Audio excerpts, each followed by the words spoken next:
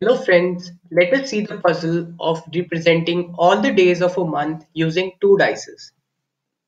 In this puzzle, you need to represent all the days of a month using two six-sided dices.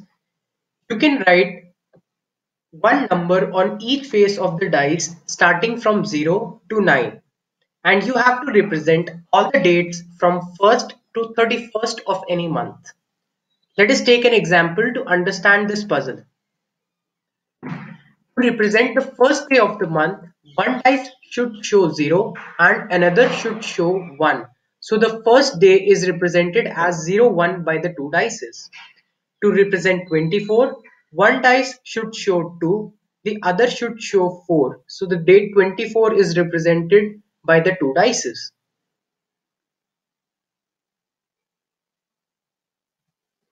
The answer to this puzzle is the dice 1 should show 0, 1, 2, 3, 5 and 7 on its faces, while dice 2 should have 0, 1, 2, 4, 6, 8 printed on its faces. Now you might be wondering that there are only 10 digits that are to be written and we have 12 faces. So what all numbers should be common in the two dices? Since we know that we have the possibility of getting 11 and 22 as dates in any month, so we print 1 and 2 on both the dices. Now we might also have a case. Let us suppose that we have to show the date 10.